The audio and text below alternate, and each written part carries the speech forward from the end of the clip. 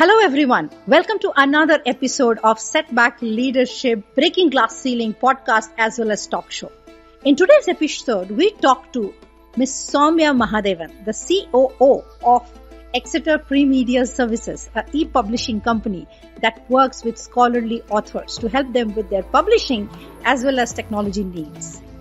Sowmya was awarded the best student in her engineering college and also bagged 7 admissions out of 8 that she applied in international colleges in the US. And she picked up the best among them, Carnegie Mellon, with full scholarship. She was on the top of her mind. She joined there. She did her master's in electrical engineering. And after that, what happened? She did not land up in a job. From there, for the next 10 years, Sowmya went through 4-5 big dips in her career and personal life. And then today, she is the COO of this organization. How was her journey? How did she manage to become that? How did she manage to become the GC member of TiE Chennai and also got rewarded as a distinguished student in her engineering college? All this and more in today's conversation with Sowmya Mahadevan. Let's get inside and listen to the conversation.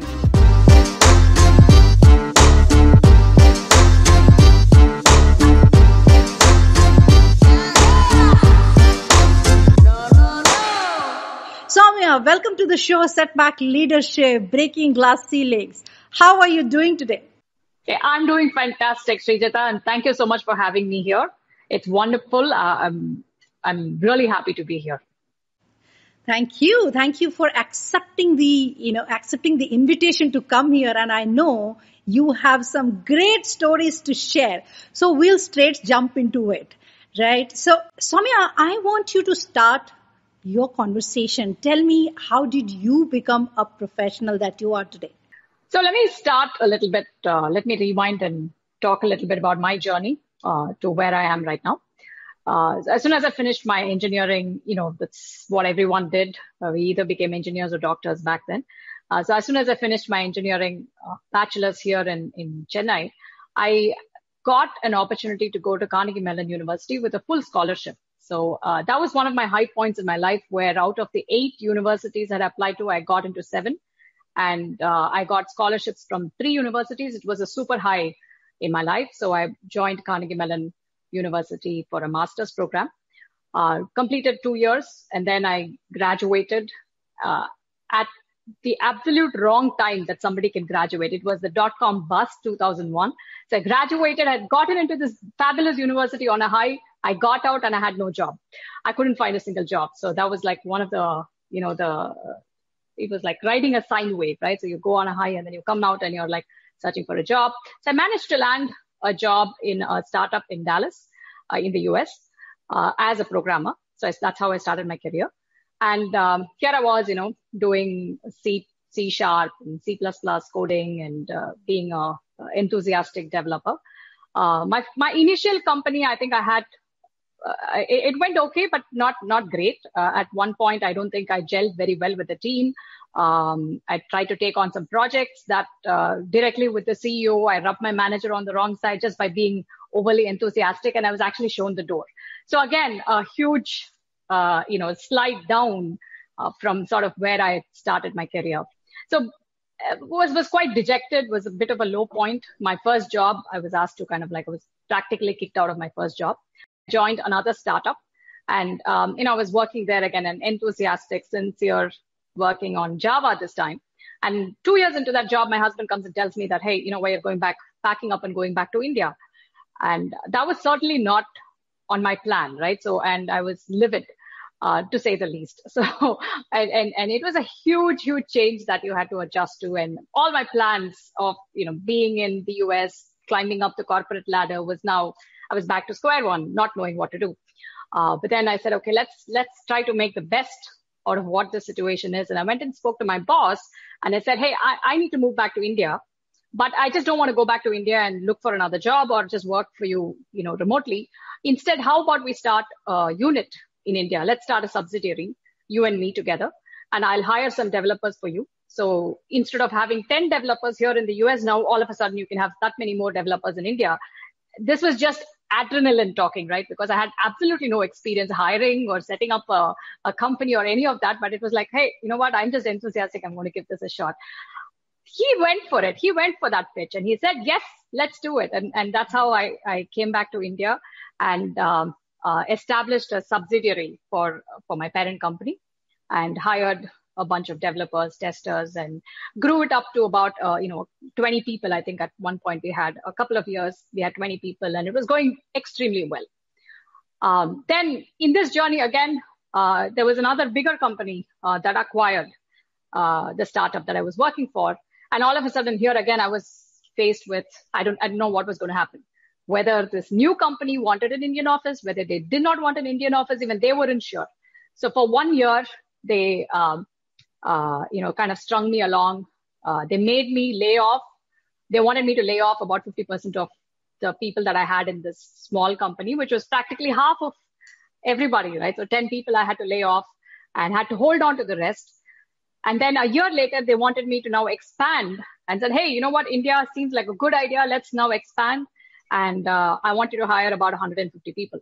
And so then now it's like, all the tide turning again. And then I established the Indian operations for SolarWinds, which is the company, and grew it from like about 10 people to about 100 people and moved into a huge office and set up their Indian operations in India. I think that was a really great experience for me personally, and huge learning that, even when things seem to go horribly wrong, that somehow they bounce back and they kind of straighten themselves out.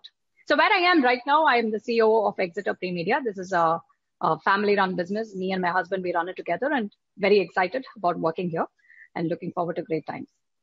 Superb. So I'm just curious, right? Like you just spoke about multi roller coaster rides, right? I mean, you started somewhere and you got the admission in 7 amazing colleges to go do post graduation. You were probably in your highest enthusiasm, excitement, and confidence level. Then from there, after doing your master's from Carnegie Mellon, you don't land up in a job because of .com burst, right? And then when you join the first organization, you happen to have hit the first glass ceiling, which I call is the glass ceiling of probably favoritism, or a glass ceiling of where your manager just doesn't like you because of certain reason or the other, and or get threatened just because you have been more enthusiastic than he would expect you to be, right? So that was your first glass ceiling.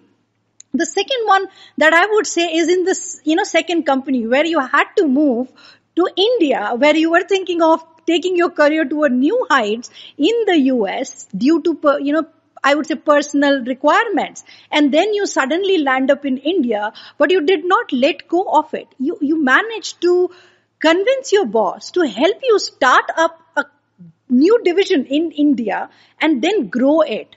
Like, I want to understand how many years was this entire thing that you spoke about, right? Till you, you grew the company from 10 member to 150 member team. Like, how many years span are we talking about here? This was, I think, a total of about 10 years. So if you're talking about from when I graduated to when the second company acquired us and I had to grow, was a 10-year span where, it was like a high and a low and a high and a low. So I think I was about a 10-year span.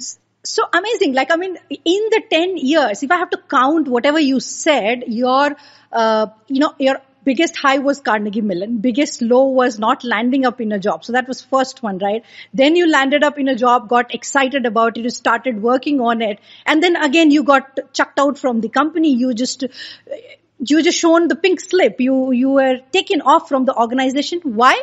Not because you did not perform, but you overperformed. Let's put it that way, right? So that was the biggest low. So I would say you hit about 4-5 highs and lows in between this period. Correct me if I'm wrong. Yeah, no, absolutely. I think the highs and lows were of different different types of highs and lows, but yes, there were certainly highs and lows, and I think about 4 or 5 significant highs and lows that I ran into during this tenure period for sure. Why I'm saying this, why I want to, dissect this entire thing is because I see a lot of leaders shying away from these highs and lows. They're happy to go through the highs, but the moment it hits a low, there is a sense of dejection, there's a sense of frustration, there is a sense of why me and all of that. But here is someone who's sitting here, right here, a live example of you who hit 4-5 lows. Leave alone highs, but 4-5 huge lows in 10 years span of time. Still, she is sitting as a COO of an organization which she runs with equal vigor and excitement. Boys and girls, leaders out there is a huge lesson there. Sowmya did not give up, and so shouldn't you. So Sowmya, thank you very much for sharing this entire journey. I'm so excited about it. I want to ask you, so these have been your experiences in your journey. So what has been your worst experience of a glass ceiling or a stereotype or some kind of blockages where you would have felt, shit, this is the end. I can't move forward. Were there anything like that? I don't think you would have, but I will still go ahead and ask you this question. Yeah, I certainly think that my first job when I was asked to leave was probably the lowest, simply because I hadn't experienced something like that in the past, right? It was my very first job. I was there for a couple of years. I thought I did a great job. I thought I was being enthusiastic and, taking on new projects.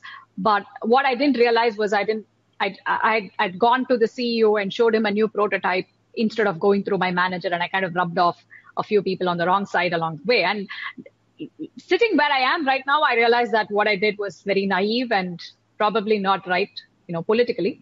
But back then, I just put it all under over-enthusiasm and being, just being energetic and wanting eager to do new things. So I would say that was probably, like the worst experience in my life, simply because I did not know what to do next. And I thought it was unfair. The kind of what I faced was quite unfair. So I did not know how to come out of that for a bit. And Srijata, I think, in always, in hindsight, when you look back at a low, you laugh at it and you feel like, that was the best learning experience. But as you're going through it, it is still very painful. So, and I think sometimes you just have to grit your teeth and grow through that, right? So that was one instance. And I think soon after, my second really, very difficult period or low period would be when my company got acquired, when the Indian company got acquired, and the very first decision that the new company had made was to let go of half my employees. So and they turned to me and said, now you have to fire 10 of your people. It was the worst thing I had to do because these were people that I had really struggled. I mean, in India, there are brands like Infosys and Wipro, and finding good talent is so hard. I had really gone through a lot of trouble to find these people, and to be able to now sit in front of them and say, okay, I'm sorry, I have to let you go, was probably one of the worst things that I had to do. But in hindsight, again, now I feel like I'm so thankful I went through that experience, even though it was so horrible to go through, because I'm much stronger now. If I need to let go of somebody today where I am sitting, it doesn't faze me, right? It's something that I'm much more experienced in. And so I think it's like walking through fire. The only way to learn how to deal with some difficult situations is to actually go through them. And it is painful. It is really painful to go through that particular situation. So I'm at no point taking away the fact that it is painful and you do feel like you do get dejected and you do feel horribly low, but it passes. Yeah, right. I mean, I think that's an experience I would like to, again, dissect a little bit more, because current situation is such that a lot of leaders are going through the same dilemma. They had hired their teams and they had nurtured, mentored, worked on their teams, and now, due to the situation that we are facing in the entire world, they might have to let go of few people. As a leader, it's probably one of the most difficult decisions of our life. our entire career to let go of our people whom we have hired with so much of passion and worked with them and nurtured them and let them grow, and suddenly we have to let go. So what was your mindset, and from which from which perspective, from which mindset did you operate at that point in time that helped you taking that decision, that helped you take the right decision of letting go of the right people, and also keep the rest, because 50% of your team, when it goes away, the rest of the 50% is scared at the minimum. How did you manage to let go those 10 people, and how did you manage to keep those 10 people? I want to understand that a little bit better. Sure, absolutely. So fortunately, at that particular situation, it was a business decision. They wanted me to let go of people because that particular function was no longer going to be working out of India. So I had to explain it from a business standpoint, and I think that's the best thing that you can do is to really make people sit down and understand what is going on. Sometimes you yourself don't know what is going on, right? But you have to put on an act as if you know, and then have to comfort people and send the right message. But you have to do that. You have to take the time to communicate. You have to take the time to really explain why something is happening, what was behind this particular decision. And it comes down to a basic business decision in most cases. And when put right, people will understand.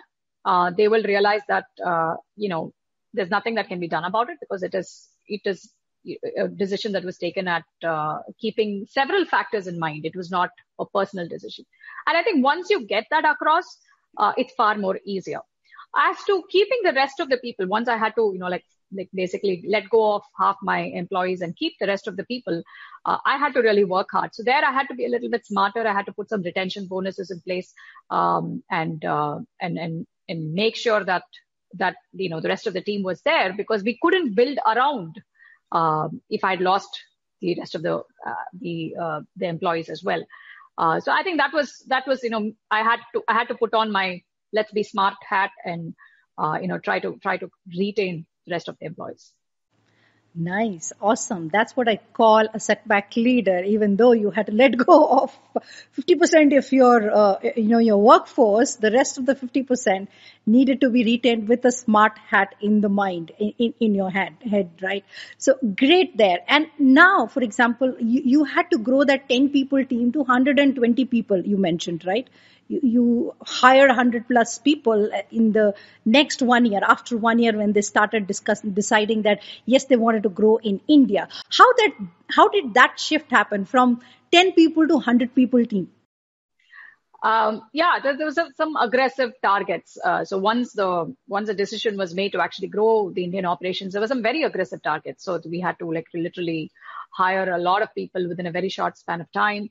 Grow the space, the facilities, get all the infrastructure in place. Of course, there was the backing, because it was a much larger company and there were, other departments that were coming in and helping out. But at the end of the day, the buck stopped with me. So that's where you just have to be resourceful. But that was a good problem to solve. I think I enjoyed solving that problem because it was growth, right? And I was getting more people to come in and suddenly there were more opportunities.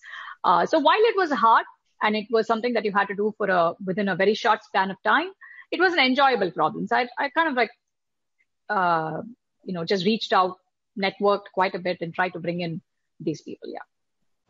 Nice, great. So you have had an illustrious career, even though you have been through ups and downs in your I wouldn't life. say that. I'm still learning and growing, so by no means is that an illustrious. That's your humility talking, Sowmya. That's totally your humility talking, and I know you're a very humble person, so that's fine. That's all right. But I'm still going to say that you have had a career where many people would really want to be there, because you have had immense amount of learning. You're still learning. You're still growing with the company. You're running a business with your husband right now. That itself is a very difficult task, running a business with your husband. What do you think? Of course, that gets challenging. I think any husband and wife couple that run a business, I'm sure would have similar stories. It gets interesting, challenging, all rolled in together. But I think you have to make it fun, and you have to make it a true partnership, and then it's a fun ride. It's an adventure. Right, right. Sure, it is definitely a fun ride. I was just pulling your leg, some fun element in the interview as well, right? So let me ask you a serious question right now. You have a team right now, and you are building a team yourself. My question is. Are you doing in your organization to help your leaders, help your employees get rid of their stereotypes, their glass ceilings, their blockages so that they are able to grow freely? Is there anything that you're doing specifically? Can you give me a couple of examples on that? I'm not sure specifically from a glass ceiling perspective, but I think we're sort of trying to change and grow rapidly. So there's a lot of growing pains within the organization. I think the best thing that someone has to do is to constantly keep questioning status quo, right? And you get into a frame of mind where you're saying, what else can I do? What else can I do? And not be happy with status quo. That takes a little bit of a mindset. It's sort of like the growth mindset versus the fixed mindset, but it does take a little bit of a mindset shift, right? To get to that state where you're questioning status quo all the time. It can get a little challenging, but that's kind of what I'm encouraging people in our organization to do, is to keep questioning, okay, why did this happen? How can we do this better? What else? How else can I make it, better? And the more you question, more you learn. And questioning does not mean I'm trying to find fault. I mean, that's one of the one thing that people have to get away from, is to not be defensive when there is a question coming, but to actually look at every single question as an opportunity to see what else can I do. And if you get into that frame of mind, it can be fun because you're always constantly figuring something out, you're learning, you're solving some problems, and that in itself, becomes like a really nice adventure that everybody can go on. If you ask me what am I doing, it's actually trying to figure out how to get everybody into that frame of mind, into that mindset to say it's okay when mistakes happen, it doesn't matter, but don't stop that question. Don't be okay with something. You constantly have to at least raise it. Whether you're able to answer the question or not is secondary, right? So you have to first get into the mindset of questioning yourself and just being curious. Yeah, I think that's one of the tools that can help any leaders to have a growth mindset and not a fixed mindset.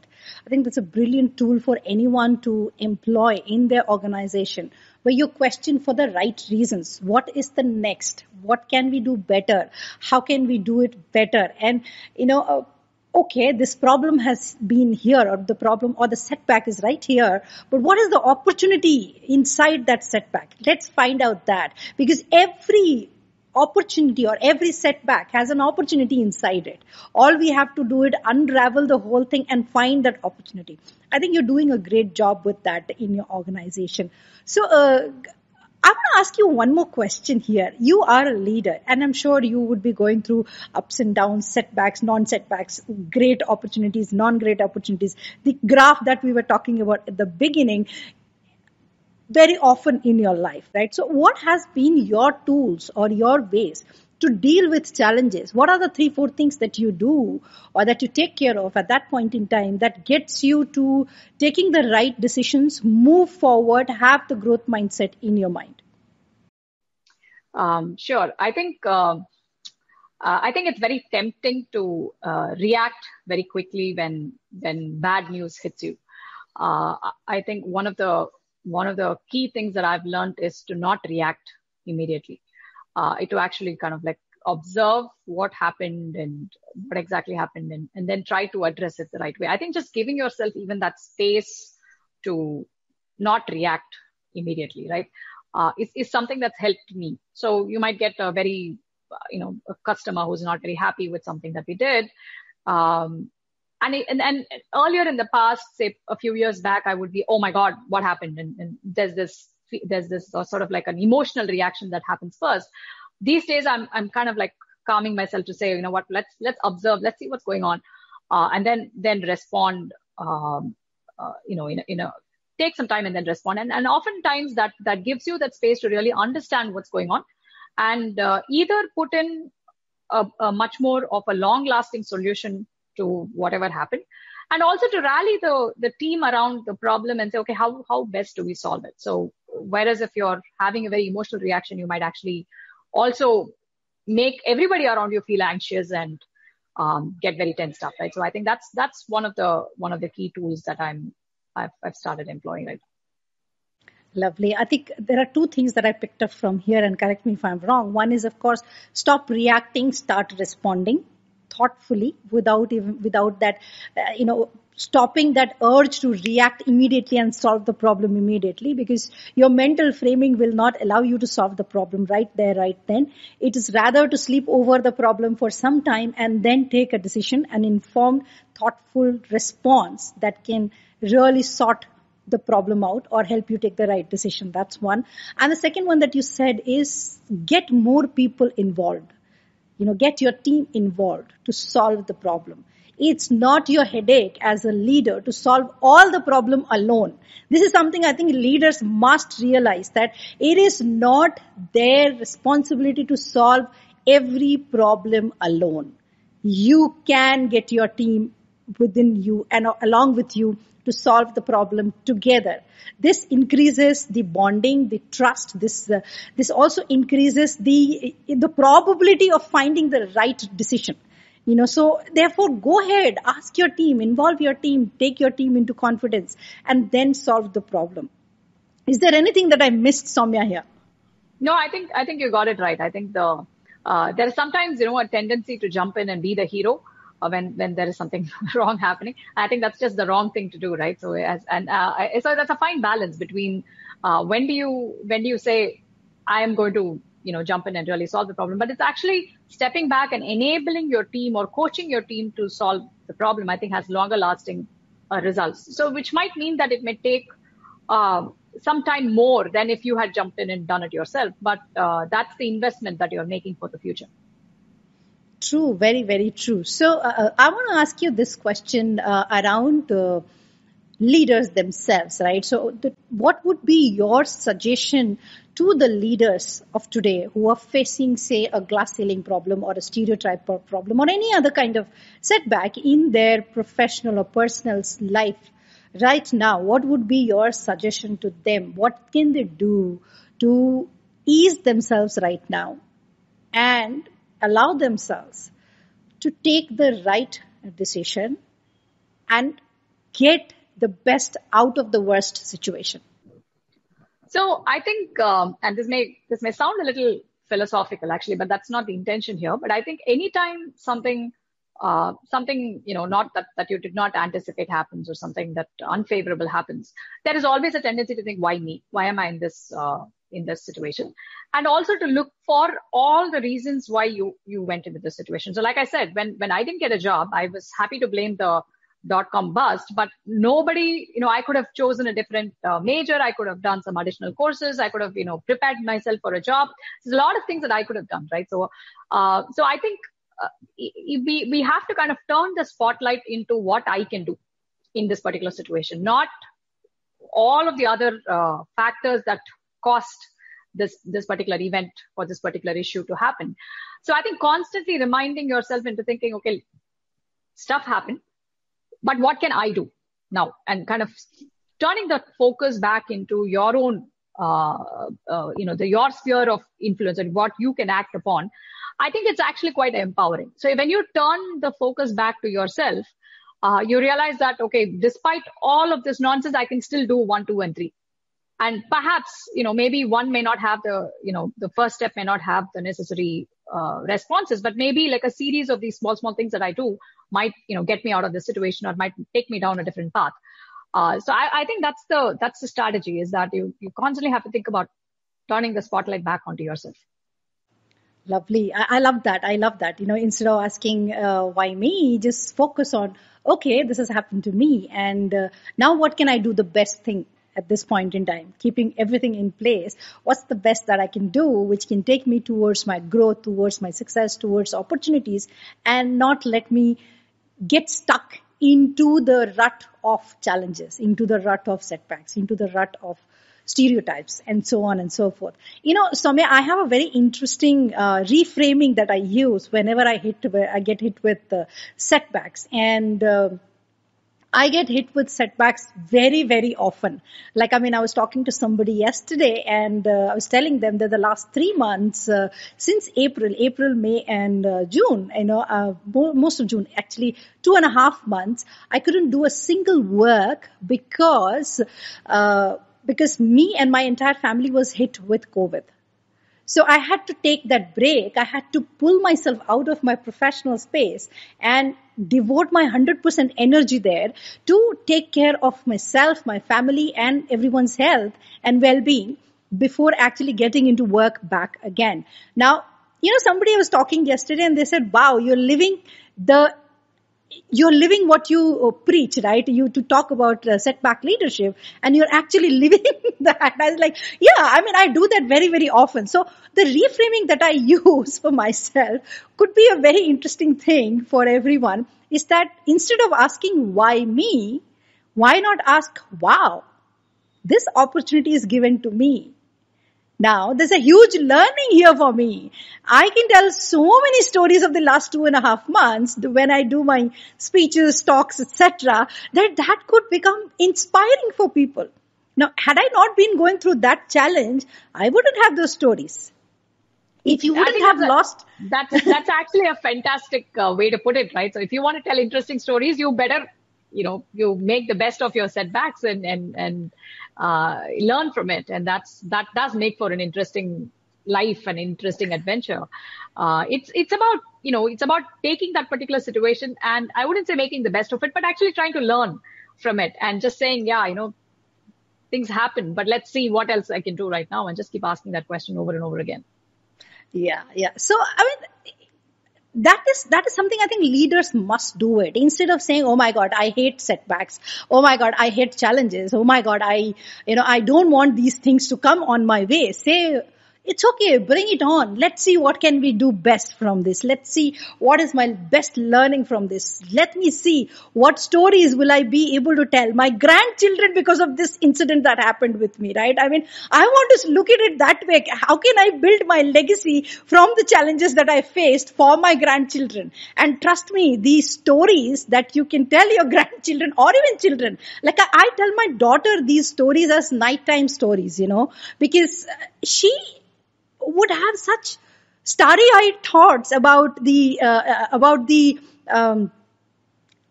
fairy tales, the Cinderellas of the world, or the Snow Whites of the world. And come to think of it, even those princesses had to go through challenges, and that's when they transformed themselves. Every Disney story has that. So, when you tell a real person's story who went through a certain challenge and then they came back from that, is a very exciting story to tell to everyone around you. So go try it. Don't say that setbacks, I hate them. Rather say, wow, setback has come. Let me see what can I do best about this, right?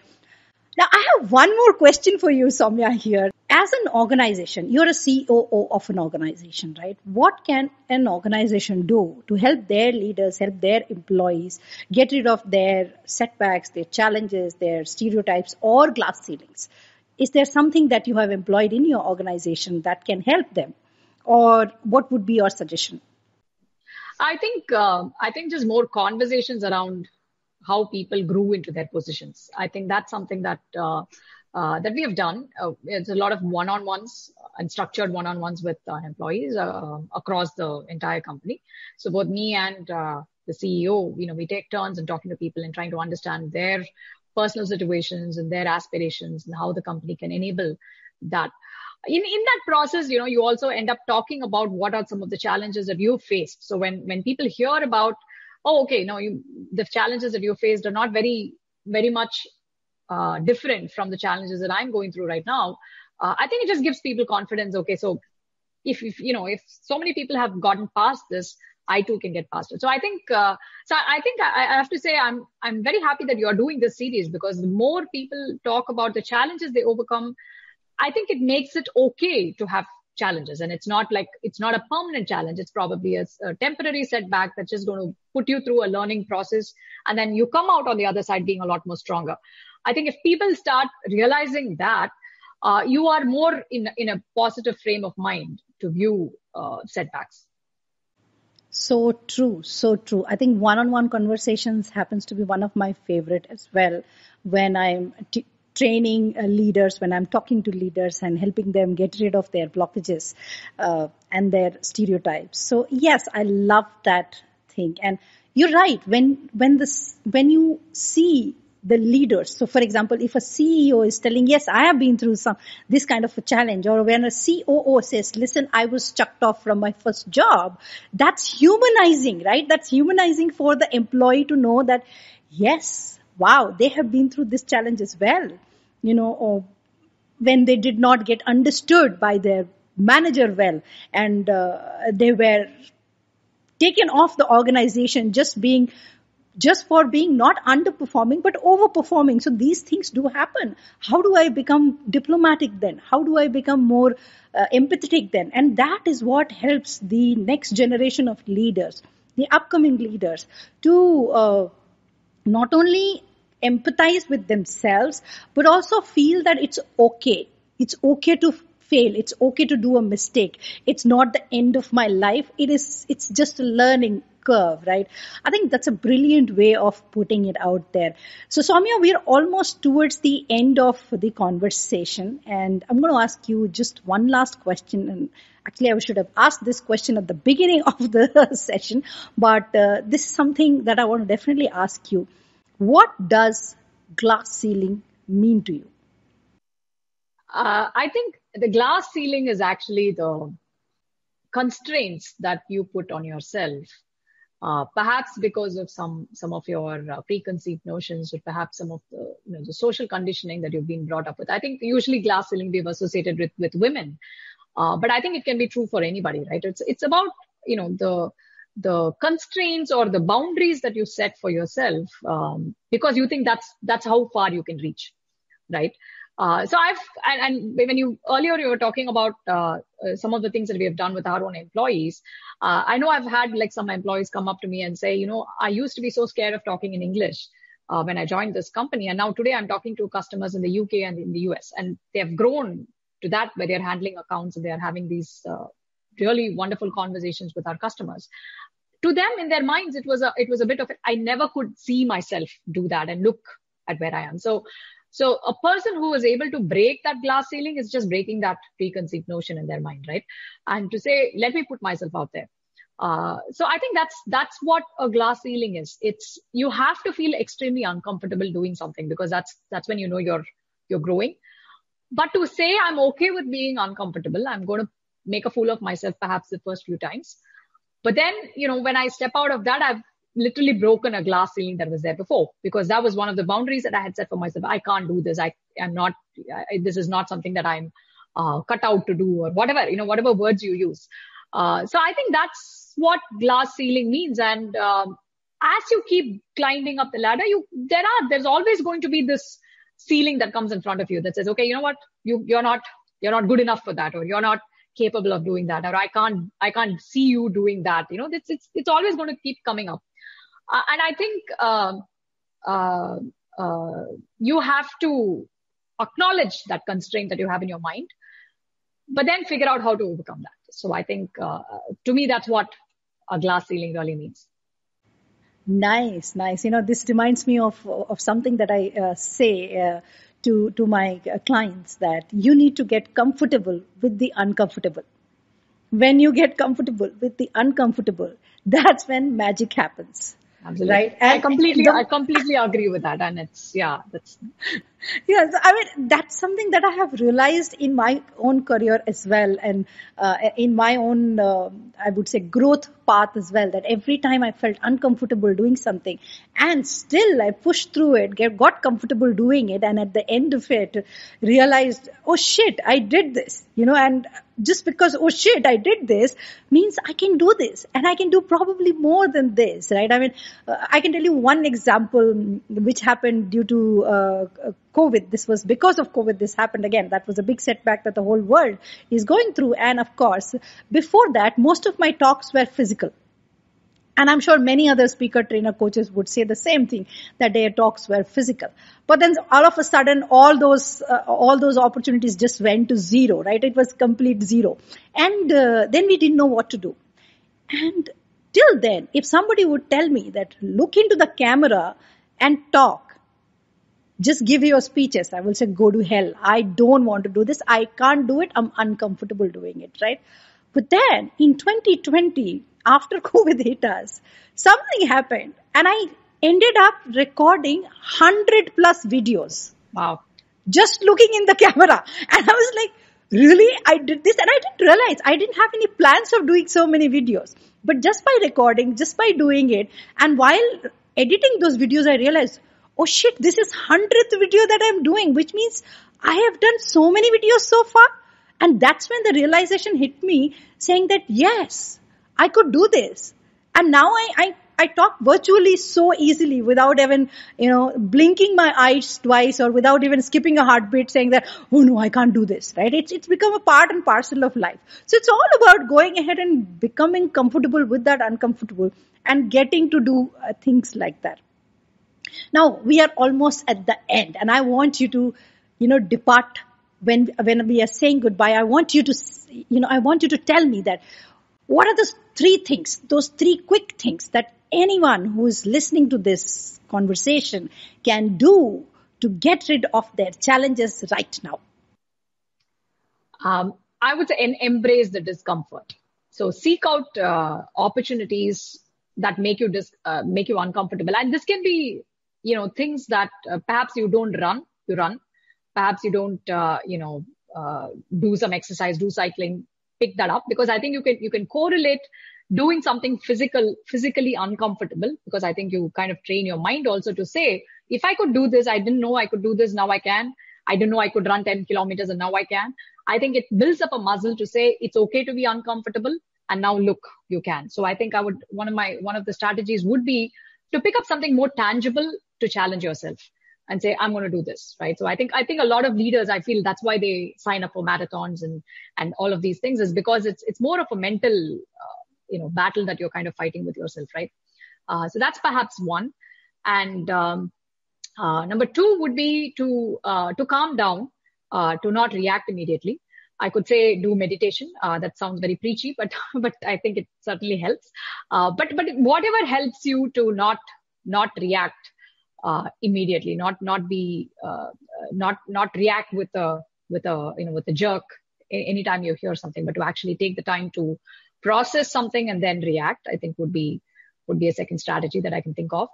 And a third one, it's kind of aligned between these two, is journaling a lot. I think really helps cement the first two, right? So I think your experiences, whatever you're going through, if there is a channel for getting that out of your system onto a pen and a paper, that's a habit that I've picked up thanks to a lot of really good friends who have kind of who I've learned from.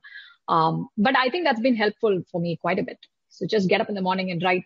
It's not writing for the world. I'm not trying to impress somebody with what I'm writing, but this is like a personal writing that you do for yourself. But I think that's been very helpful to just set the right perspective. And to kind of, so maybe something did not go well the previous day, but the minute I write it down and say, this is what happened, it's gone and it's not occupying my mind for today. That means that I'm resetting back to zero, and then you have the opportunity to kind of deal with whatever today throws at you, and you're not carrying yesterday's baggage.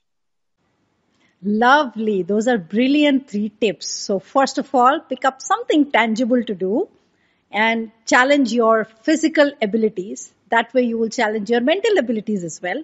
Second one is take a pause. Just sit down before you react. Take time and then respond. Use that strategy. And the third one is journal. I would say I'm going to stop it here. I don't want to add any other sentence to this. This is all we need to know from you today, because these are 3 things that are really, really brilliant, strong, and useful for any leaders to take them to the next level.